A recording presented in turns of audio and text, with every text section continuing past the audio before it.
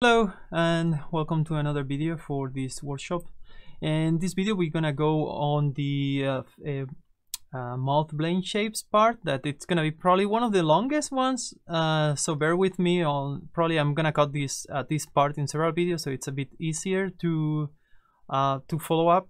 But first things first, the first thing you will note on the screen right now is that I'm in Maya 2020. So I decided, like, it was released like a few weeks ago, like the 2020.3 that was this release fixed some of the issues that I had in the previous releases with some like a manipulation evaluation.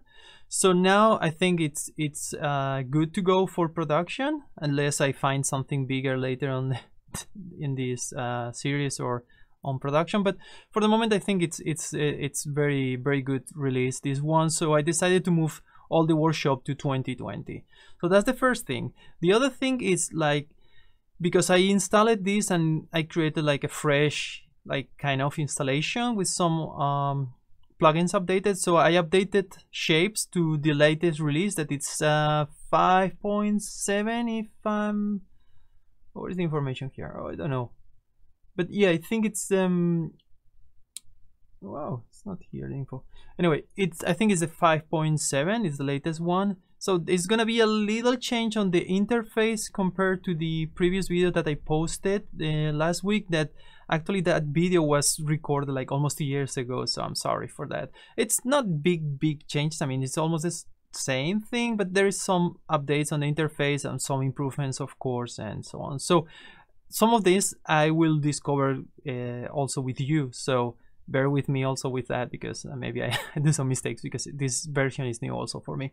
The other thing I updated was ng-skin tools. I was in the 1.7, or I don't remember, and now I'm in the 1.8.2. that is the latest for the 1.x releases, because Victor is also working on the 2.0 that you can also download and test by yourself, but it says not like feature complete for production. So I already have installed it. I didn't try too much yet, but maybe in some part of this workshop we will use it just to try out. But for the moment we're gonna stick with the 1.8. So for the rest should be the same. The first thing I'm gonna do here is deactivate my playback cache, so we don't have this caching all the time while we are doing the rigging. I don't think there is any sense to do that while you're rigging, so I just deactivate it. Okay, for the rest should be the same, and sorry if I miss something or there is some issues during this recording, because as I'll tell you, I didn't try that much everything. I just set up everything right now, and I'm gonna jump head to that. Okay, so first things first, this is the status that we had from the latest video that we did on not the latest because was the shapes, but the previous one that was the for custom steps. So we're gonna go to the corrective blend shapes on the mouth, and for that, well, I'm gonna just hide here my local rig for the lips, and I'm gonna get proportions back. We're gonna work on this one, on the proportions. And you remember on this proportions custom step that we did a connection, and this connection we will remove it later, and we will reactivate it here. And the reason is because when we create our shapes setup and we export it, then when we bring it back, we want to add this connection at the end, not at the beginning. So shapes needs to build from scratch the node for that. Okay, so first thing first, we need to start creating our range of motion for the facial, and I start with a very basic movements, and we can go later and add more like in-betweens or positions very specific. So for the moment I'm gonna work with the wide, so just wide, narrow, and then up, down. That will be my basic range of motion. After that we will create the combination. So we will create like up wide and down wide, and then for the narrow up and down, you can do it if you want, like as a practice, but to be honest, you don't do this kind of, when you do narrow, you cannot smile almost. Like if you do like white and smile or shot, like very cartoony, yeah, you can do that. But for the narrow, it's very compressed already. So we will do that later. We will maybe do the pucker a little bit, so when it goes up the lip, and that will be our range of motion. So that will be this video, and the next one we start like with the corrective blend shapes modeling. Okay, so let's start. So I like to create one keyframe for each frame. So this is how I do my range of motion. I try the transitions between one to another. So we can do it as you want, but for the moment I'm just gonna create this. So I'm just gonna go with this, and I'm gonna save one keyframe here. Now I go with my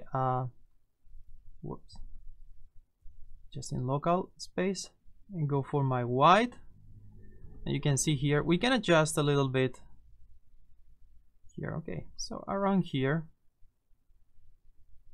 Okay, I forgot to move the frame. Just middle click, save keyframe. Next one. So we can go for the narrow around here, and see here the skinny. Maybe I just jumped one. Okay, so this here. Okay, reset. So we have white, narrow. Now we're gonna go to the up, and you can see here this is very ugly shape right now.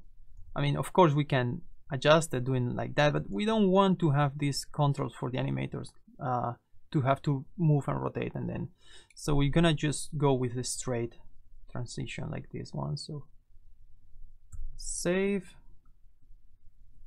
and go again down, and I'm eyeballing everything, so right, you can be more cautious, more like thought about what you're doing with this range of motion. For the video, I'm just want to go fast because that's I don't want to get too boring. Okay, so we have up down. So now for the others, I'm not gonna well, indeed I should be doing something here, sorry. So this is my white, and translate this should be 0. Okay, save there. So, and I'm just gonna point this 0.5. So I mean, it's not needed to have this exact. This is 0.23, so 0.25 maybe, just a bit more narrow.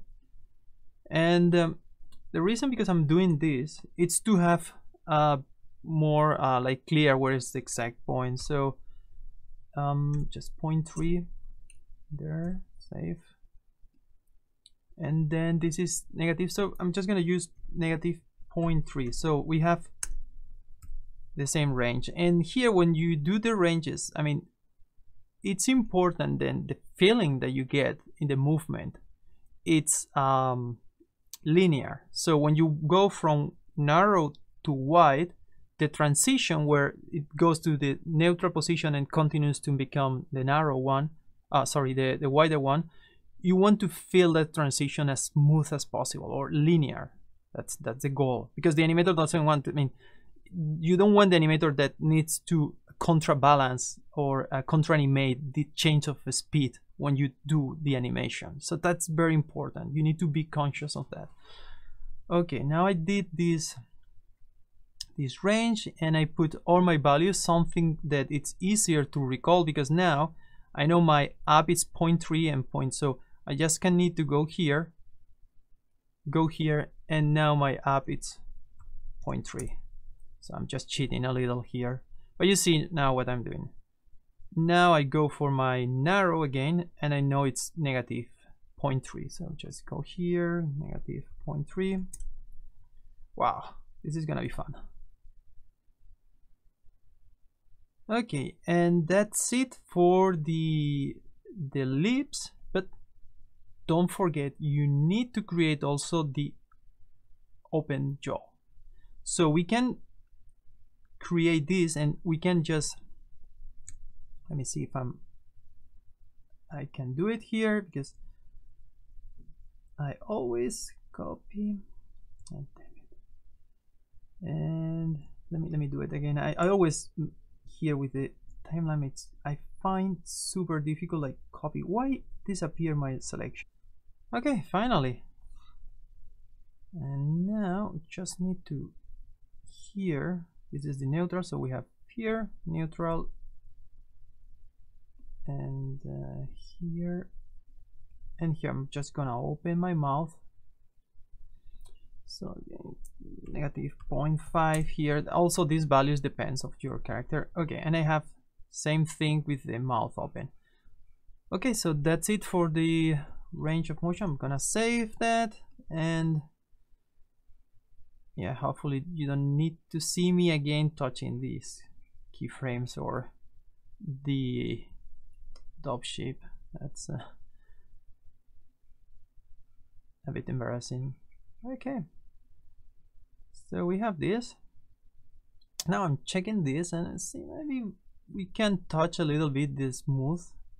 Maybe we can go back to the lips one and play around with the mouth one and see how far we can go with the smoothing and all this area, because when you move your mouth and everything is moving, it's pulling your skin all around. So this is something that you can do on your own and just try to practice a little more. But yeah, for the moment that's it for this part, and let's continue in the next video.